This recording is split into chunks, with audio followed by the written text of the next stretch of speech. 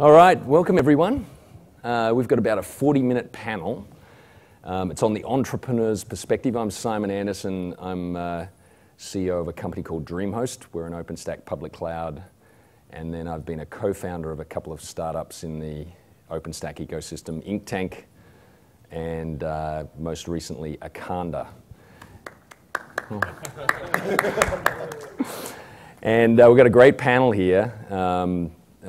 Founders, entrepreneurs, CEOs, CTOs, you know, the folks who are really doing it at the coalface.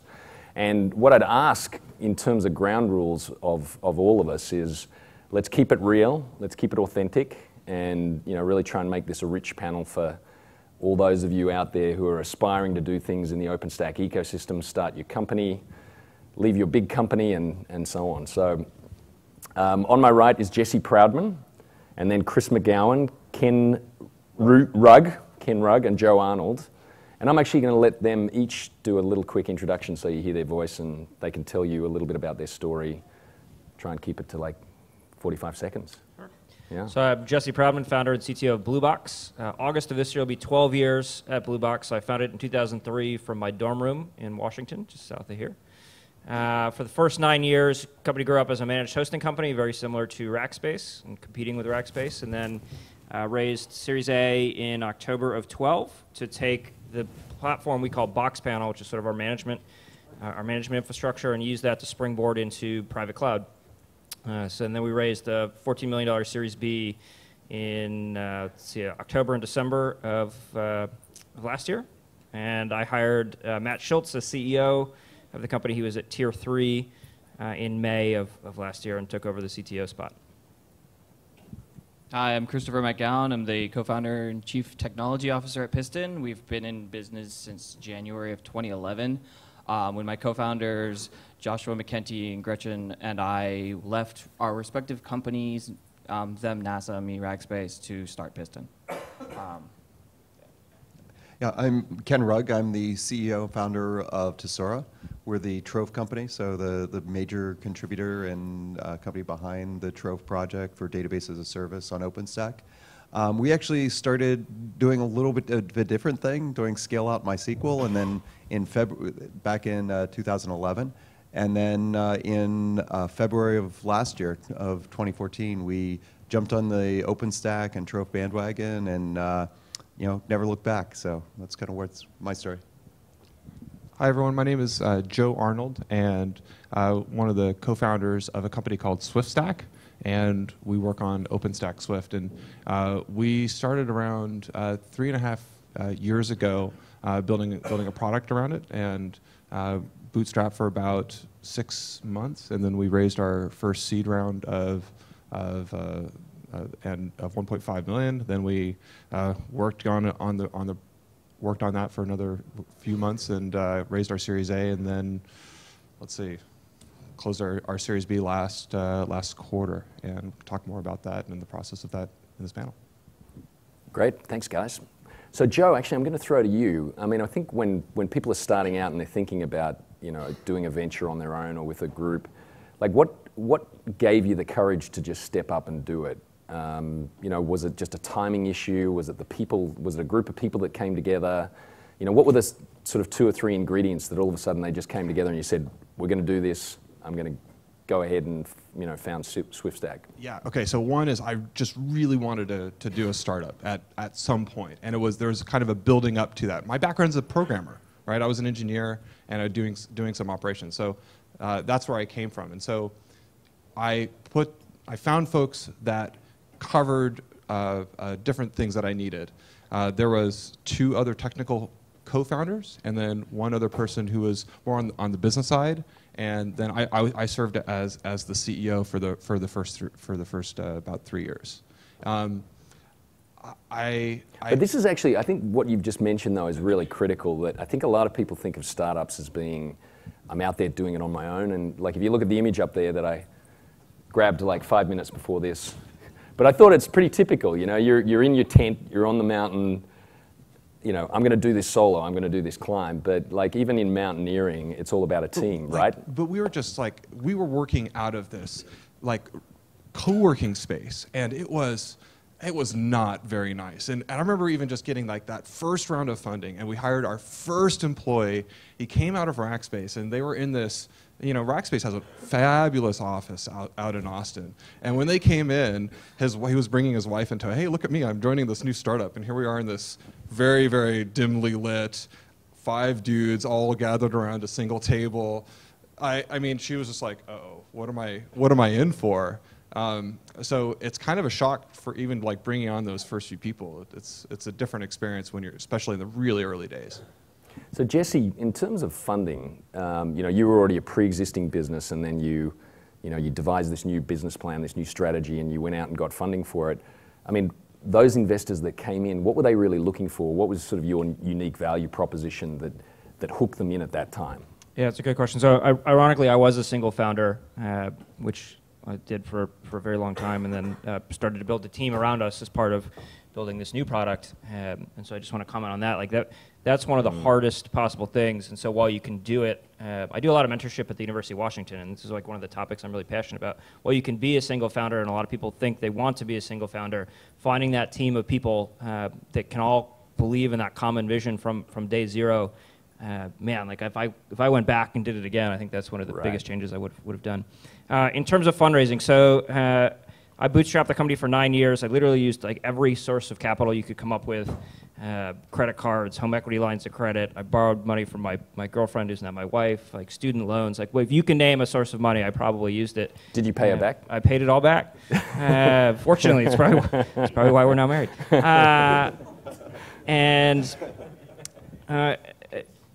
Through that process, as a managed hosting company, that was working because we were a services business. We were able to this company was cash flowing, right? Every new customer that we got, we were able to cover the general operating expenses. But we realized as time was going on that to really be where we wanted to be, we needed to build a product, and to build a product, we needed to invest ahead of the income from the customers. And so the story really was, look at this technology platform we've built.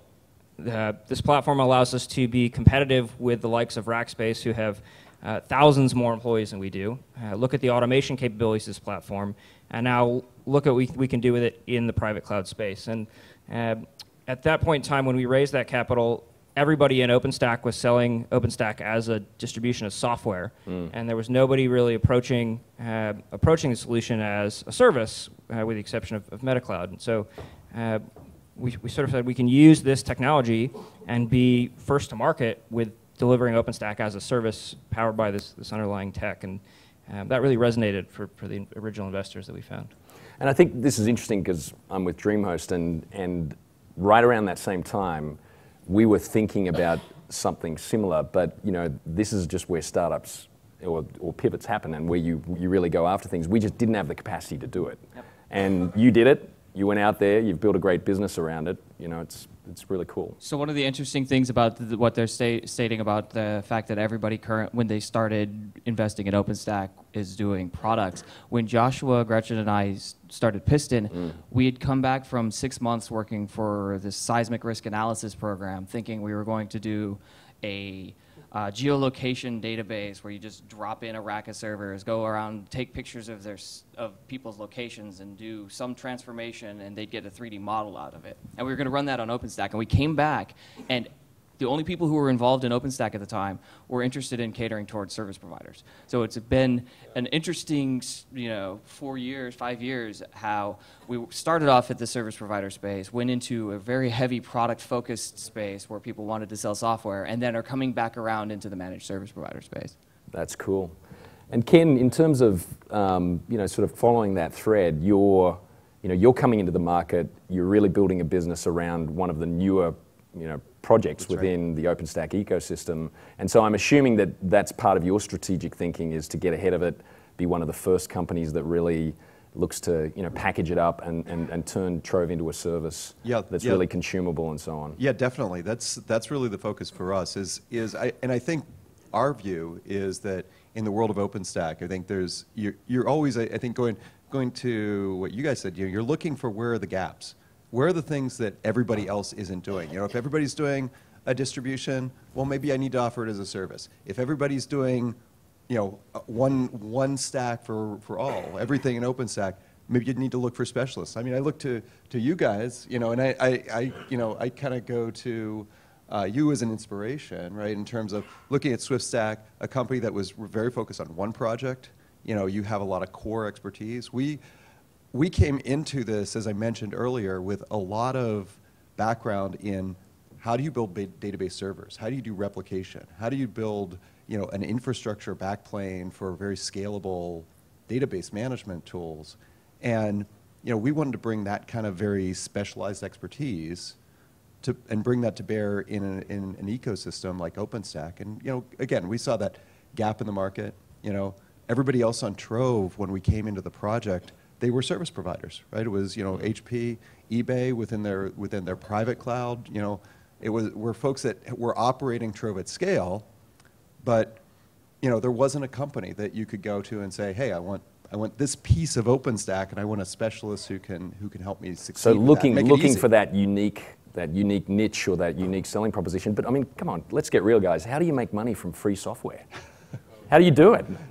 Come on. This is where the authenticity comes in. How do you do it? Well, we're still figuring it out. Right, I mean, right. Honestly, there's still, I think, a lot of work to do to figure out how do you do that and what's the best way, what's the best model. I think there's a lot, from my perspective. First thing, you have to make sure you're delivering enough value. Make sure that you're doing something people want and can help them get their job done. And I think, the business models, I mean, we think of ourselves as kind of a more traditional open core model where you take, take that basic open source bits, be very true to the open source project. And I think that's, we're the #1 contributor to Trove. We wanted to give, even though we didn't start the project, we jumped on the project kind of as newcomers, and I think it was, we were accepted by the community because we were coming with a little bit different DNA. But again, I think how do we monetize it? Well, we're still learning that. I mean, maybe you guys Joe. probably have a little, I mean, your business model. You've been going for a little while now, and you're doing great. We've been going for a little while. So the model that we have is we ship the open source version, and then we contribute to that. But then what we've done is we've gone down not the services path, but we did go down the product path, and that was the way we wanted to do it because we felt like we could best support lots of customers versus going down the professional services route. So that was kind of a choice that we made. But I'd say like early on, it almost doesn't matter that much, right? Particularly when there was 4 or 5 guys trying to figure out how to get the business started. You're going around pitching the company, both to investors and prospective customers. We were just trying to get an early customer and an early win. And even when we didn't win a customer, because we were 4 guys that were just trying to get something done, we could still take that prospect and bring them and introduce them to an investor. And because it's just as valid. It's like, okay, yeah, here's a pain. I'm talking with these guys. I'm investing in this open source project, which, by the way, is really cool because they think, oh, hey, I'm just going to build this stuff and roll it out myself, and I'm using these guys to train me up and teach me all about this open source project. That's actually okay early on because it shows that there's a need and that there's a market for what you're doing, and then that can lead to sharing that to people who may invest in your company. So it's still useful, even if in the early days you might not have the revenue stream coming in. I think OpenStack is unique. If you look at open source software in general, they've typically, if we go back in history, they've been smaller probably. Even like the Linux distribution, it's a single server, a single entity. And so when something fails or a customer has a problem with that piece of software, it impacts a much smaller portion of what they're doing versus now with cloud computing, with OpenStack, basically saying, look, put everything in your production environment on top of one set of software. And so the failure domain has gone up exponentially.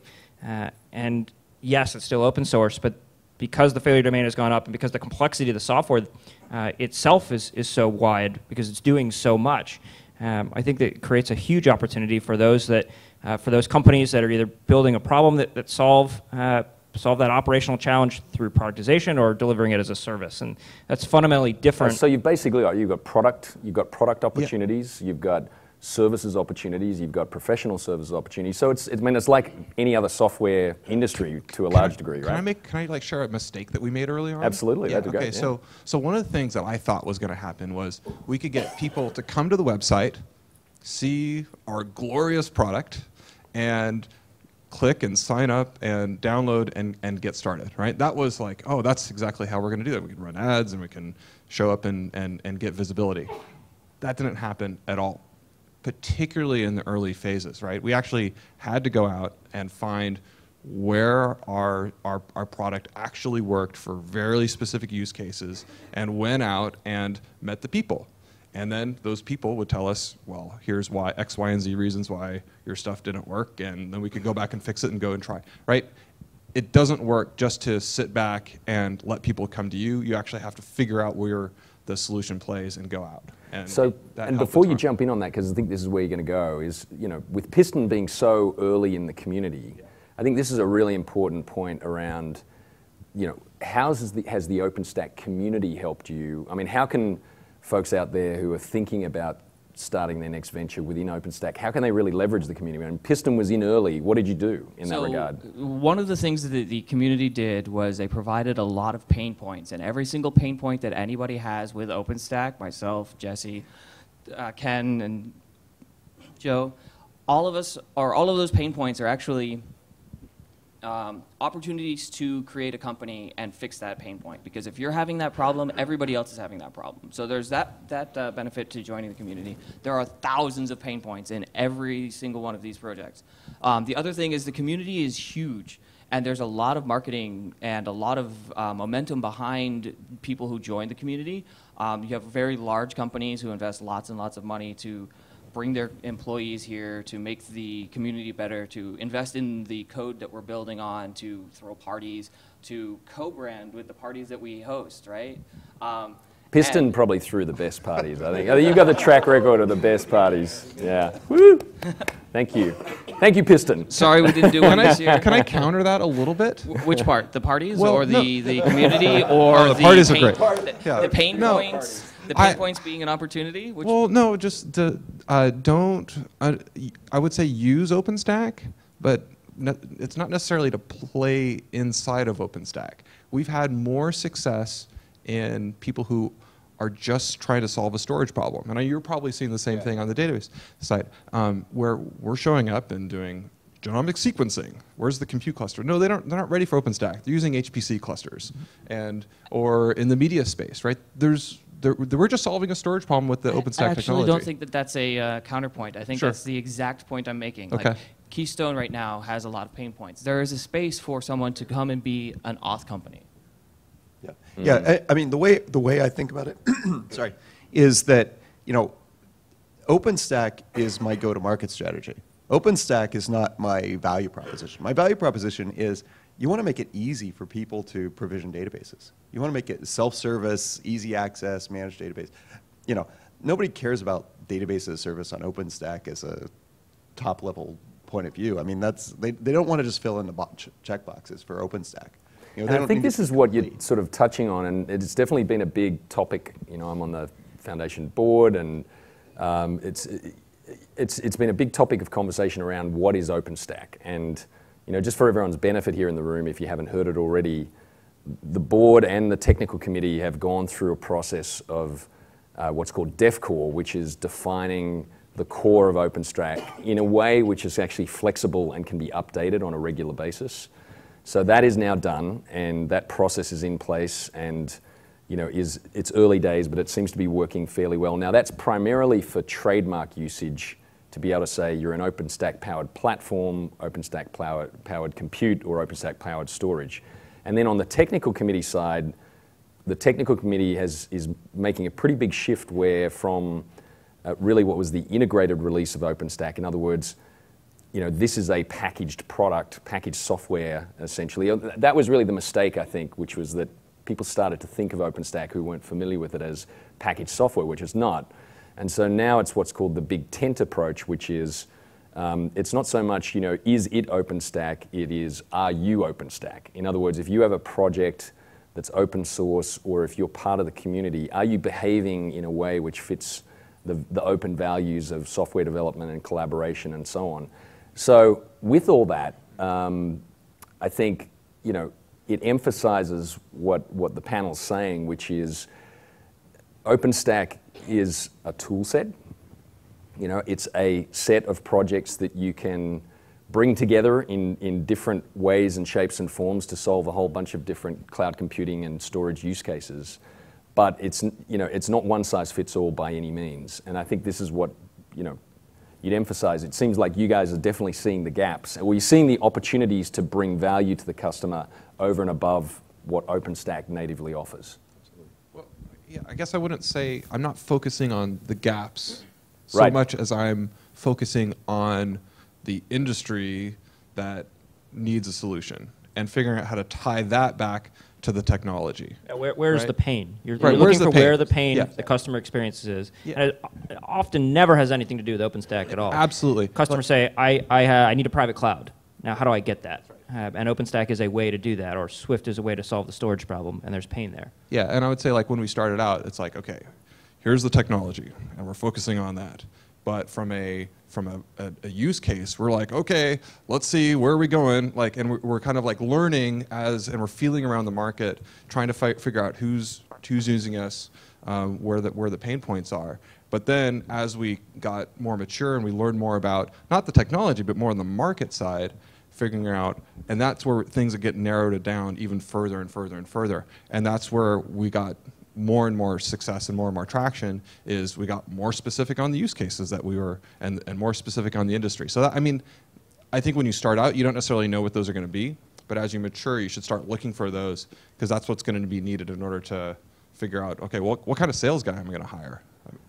So some quick tips on what that. conferences I'm going to go to? Yeah, quick tips on that though. How do the people in the audience and who are going to be watching this, online, like how do they move super fast on getting to those kind of outcomes? What do you guys have tips and tricks, things that you did, business development? Did you just go and hit up as many of the your target audience as you possibly could? What sort of things did you do?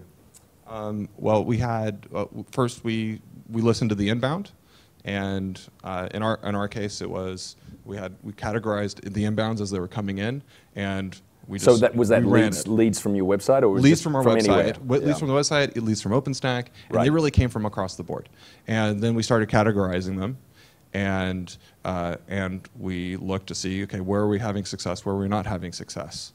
And this industry is consuming up a lot of time, but not a lot of revenues coming from that. So, all right, let's turn that off. These ones are wow. When we go into this account, even though we don't know what we're talking about, we find a really smart customer, a really technical person who's a visionary in their industry. They can go, oh, I see what you're doing. You're not using my language, but I understand it. So I'm going to piece it together for you. And then we look at that and go, I see. And we can generalize that. We learn about that domain-specific stuff. And then we can go into that same category. Cool. And so I think to do that, you've got to measure everything, right? And this was one of our biggest early mistakes, was we did not measure nearly enough on a marketing side, on a lead gen side, and there's so much valuable data there. And so in the last 18 months, 24 months, we've started that process, and again, you start to see those trends, and that's exactly the same methodology we're using now, but we wouldn't be able to do it without the data that we're So generating. were you using things like Salesforce? Yeah, or now we're using Salesforce. Right, so you're basically looking, who opens the emails, who... Yeah, I guess a little bit less for us because we're less of a. It's not about high volume. Sure, we have all those tools. So, but it's not about developing a marketing automation platform, particularly in the early days. It's just more about really paying attention to where things are coming from, and then making calls. Okay, am I going to go invest in industry, like the trucking industry conference, and show up there and explain how your solution works in their terms, right? Chris? I think that's kind of what One of the things that I really wish we had done is when we were raising, so we raised roughly $500,000 in seed, and then concurrently went and raised a $4 million A round. And as part of that, we had this story where we were going to build this specific product, and we sold it to the VCs, we sold it to the seed investors, and by the time we spent 6 months actually building the actual product, that was wasted. We should have taken that 6 months and actually gone and talked to the people we were convinced were our target customers to find out if they wanted it to begin with, or if there was actually use for it. Because what was there was the idea that people were going to have a need for private cloud that didn't even exist at the time when we were actually launching that. So don't do the if you build it, they will come. Right. Yeah. Yeah. We sold our very first launch customer. They signed the contract before we had our product, the first line of code committed on the product. Right. Yeah. One thing I'd say though, asking them what they want and what they need only takes you so far. You have to watch them because, I mean, we started down the path of saying, how do we build, and we had the vision of database as a service in the beginning to say, how do you scale out MySQL to service a very efficient, very scalable database as a service environment. Lots of people told us they wanted it. Lots of people said, hey, yeah, I need MySQL to scale better. I don't want to go to Mongo and rip and replace and whatever. When you actually get to the point of doing it, that's when it really matters. And Right. you show them and they try and yeah, but So it has to do get it everything. in market. Get it in market Get it quick. in market. Yeah. Figure out what we thought of it as minimal viable product, right? How do you Right. get something in their hands so they can experience it, not just tell you that they think the thing you told them, because what you told them isn't what they heard, right? What you tell them is not what they heard. They heard whatever it was they wanted. You know, whatever words you used, they heard what they wanted. What do you guys think about competition? I know a lot of entrepreneurs are kind of afraid of competition and so on, but in my own opinion, if there's 2 or 3 competitors doing almost exactly the same thing I'm doing, it actually can be a big benefit. You're competing with most of these guys, aren't you, Simon? Not I me, think though. so. No, not at all. I'm actually a customer of Simon's, personally. And he came up to me at the booth and said, "Your network's too slow." It Yeah, is. exactly. Sorry.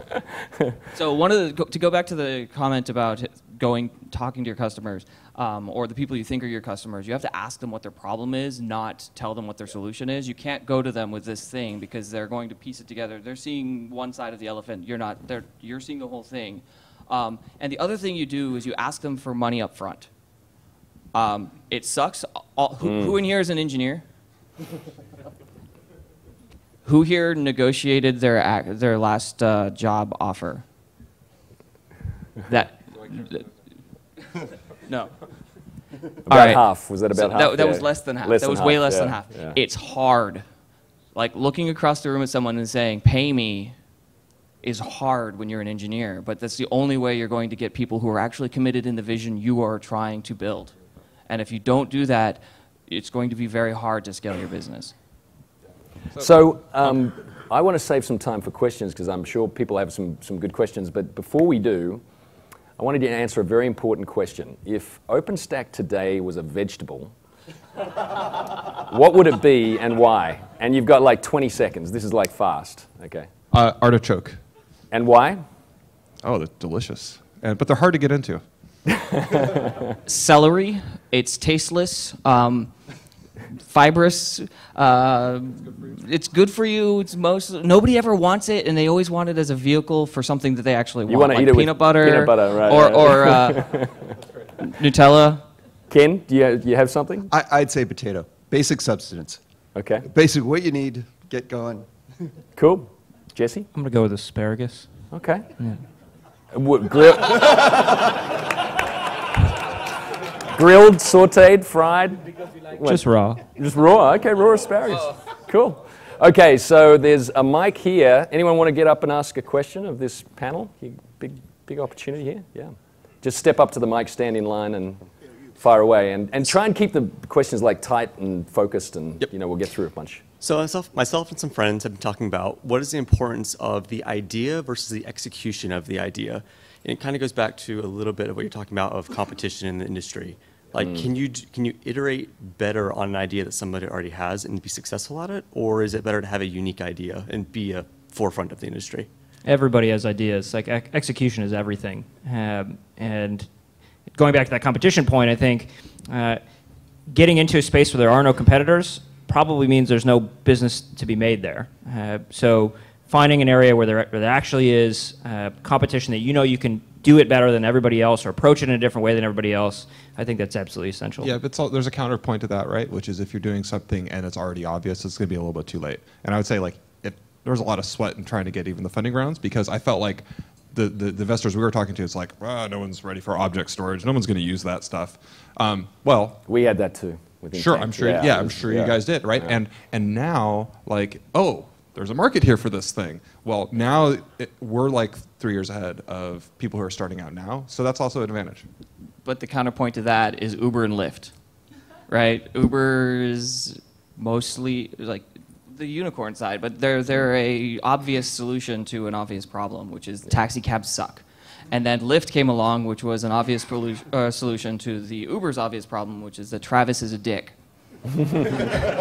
Ken, do you have any?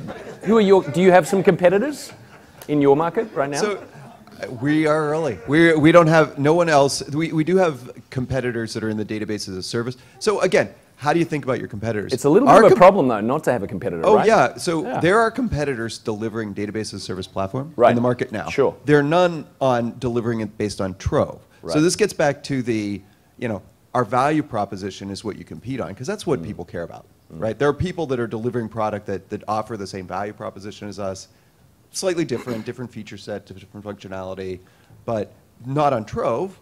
So that's our go-to-market. We're targeting people specifically who are focused on OpenStack clouds. Next question. Yeah, good one. Hi, I've got a question regarding selling to enterprise, specifically with regards to compliance, IT compliance. In your business, is this something you've thought about, like getting certified in compliance with ISO 27001, HIPAA, things like that? Do you think it's important for a startup? And if it is, at what stage in your life cycle should you take that seriously? I would say, I'll answer that one. I think because I'm from Australia and you've got an accent and, but it is actually, it's an important point, actually. It's a really important point that I think in the US, because I've been here 15 years, but in Australia, it was all about certification and compliance and all this stuff. In the US, people just build great product and then they figure that stuff out later. And I know, look, if you are serving enterprise, obviously being HIPAA Act compliant, or ultimately being HIPAA Act compliant. But in my experience selling to enterprise, Inktank actually was like this. You might have found this with Joe with SwiftStack. Is we would go in there and it's all about the utility of the software. It's about what you can do with it and so on. And then we'll get there. If you need that certification, we'll get there. And a lot of these certifications also go well beyond the software. I mean, it's about your data center. It's about physical access. It's about all these other things. So I think if you spend 6 months, in figuring out certification, you're kind of you're spending money in the wrong area. Yeah, I think that's the wrong customer at the very beginning, right? Right. So for us, we sort of approached it to find the bare minimum certification that we could get that would allow us to attract customers. And so for us, that started out as the SSAE 16 because we're a data center provider, and that's now evolved into a couple different standards. PCI. Yeah, PCI. Yeah. But it's about, because you're exactly right. Most of those have nothing to do with the product at all, and it's around policies and procedures and manuals. And ironically, like the SSE 16 policies or SAS 70 now, they're all retrospective. So you actually have to implement this stuff and then wait a year, and then you get tested on that year looking backwards. And so you can't start with that to begin with. So sort of find the bare minimum and then work your way up into the enterprise requirements. And ideally, choose an industry or a space that doesn't require you to have the certifications before you go sell to these people. You don't want your first customers. You don't want the big four banks. The banks will do a lot of their own certifications for them. They're fine first customers to have. And for the right use case. For the right use case. For the right exactly. use case. But in terms of going public with external certifications, I mean, we're 3.5 years in. The first one that we're really going after is an MPAA transport one that we'll probably get to in 6 months from now. So just a data point for you. Next question, yeah. Hi. So it's for everyone over there. What were your top 3 priorities when you were starting? And what are your top 3 priorities right now? And follow-up question is have they changed? Have they not changed? Why? Funding and team. Probably the 2, and then I think the one that once you get going, it's really about execution and bringing it all together and operationalizing. That's what I would say. But funding and team. I mean, it's like real estate, location, location, location, but it's team, team, team, right? If you've got the right team, if you can build the right stuff, you can find funding, right? I mean, I think, you know, one of the things we talked about, team, product, funding, you know, I'll take team, team, team, right? Because if you got the right team, you got people who are like-minded, you can deliver great stuff, the rest will come. Especially if they have very high credit limits on their credit cards and they can survive for a while. That you can. No, I mean, And they might marry you at some point. That's right. Revenue was a big priority. So in B2B, revenue is a proof point that what you're doing is actually valuable to somebody. And with that, once you have that team, the next thing you need from our perspective is revenue. If you're bootstrapping, if you're going for venture capital funding, getting revenue early is often detrimental to you. Yeah, I disagree with that, though. I mean, I think in a B2B business, I think in a B2C business where like your metric is something else, it's users or eyeballs or whatever it is, that's true. But in B2B, it is detrimental in that it gives you a history and a trajectory that is that You have can to be explain. traced. You have to explain. It also limits you to the multiple on that revenue. Right. Joe, did you have depending on your comment? investor. you know, I think team's important, particularly when you're doing a fundraising. I mean, you don't really have anything, so when you go talk to investors, sell yourself, sell the team, because that's who they're going to be investing in. And I think the key thing is to take away is, I mean, there are 6,000 people at this event, right? I think this is one of the most vibrant communities, not even software communities that I think I've ever, you know, been a part of. And so, you know, using the community here, and I know, look, people do move between different companies, and sometimes that's seen as a bad thing. I mean, we've had plenty of people who've gone over to other major companies in the ecosystem and so on. But I think if you take a sort of a bigger view on it, you know, people are only going to move if it's sort of right for them, generally, for whatever reason, personal circumstance, something cool they want to work on, and so on. So I think getting out, getting social, you know, attending the events here, there's a lot of people that you find here. Look, right? and I certainly was leaning on lots of other folks when I was starting up. By no means was this stuff easy to figure out, and so I went to people who I respected and asked for their opinion and pulled them in early. So next question. I'm going to grab that one more time. What are your top 3 mistakes? What were your top 3 mistakes when you're starting? Thank you. Why don't we just do one mistake? Yeah, so for me, it was team. Like I had the wrong people, and it took me a while to get the right people. That's why he fired himself. And For me, I think our number one mistake was building or trying to write code before we went and talked and figured out what the problem was. Yeah, it's similar. I mean, we built what we thought people were asking for. It's a bad choice. Joe? I'd say we didn't focus in on specific use cases and specific verticals early enough. Yeah. Next question. We've got a couple of minutes. Yes, so my question is that if you guys were to go and request seed funding again in hindsight, based on all the lessons that you have learned, what are the top 3 things that you will carry? So actually, I'll answer this real quick because it's actually relevant between Inktank and Akanda. Both companies were sort of formed out of sort of DreamHost and DreamHost team members. In the case of Inktank, we actually put money in initially, and we did it as a convertible debt. So the reason was a very virtuous reason. We didn't want to value the company initially. We wanted someone to come in from the outside. But the problem is that other investors then came in, and for whatever reason, you know, there were various circumstances where they also put money in the same form, and we ended up with this sort of debt overhang, as investors call it, that they didn't know what to do with. And even though the money was in the business and everything like that, so in the case of Akanda, we actually just, you know, did a 1.6 million seed round, and literally we just valued the company. And look, I mean, Akanda, you know, I don't mind sharing it with everyone. You know, we did it as a $3 million pre-money valuation and a 4.6 million post-money. So, you know, the company's notionally worth 4.6 million, which was attractive to investors. But I guess it's around certainty. Like, you want to remove as many things as possible that create uncertainty or friction later on. Yeah, so ideally, if you're going to do a seed round and you're doing it with a convertible note, try to put as many of them together so that they come in as the same group, Group. the same Yeah. closing. You don't want to have multiple closings because multiple closings can have different terms. And the different terms are really what get you when you try to convert that at a named valuation or a named round. I would say find someone you really like to work with as your first investor. Probably more important than Right. valuation, structure of it. Just if you find somebody, a good board member, a good person to invest with. Good that's advisor. A good advisor. That is like the most important thing. Thank you. Our first seed investor is actually Jonathan, the executive director of the foundation. So unfortunately, we're out of time, 5:10, and I want to thank Jesse and Chris and Ken and Joe.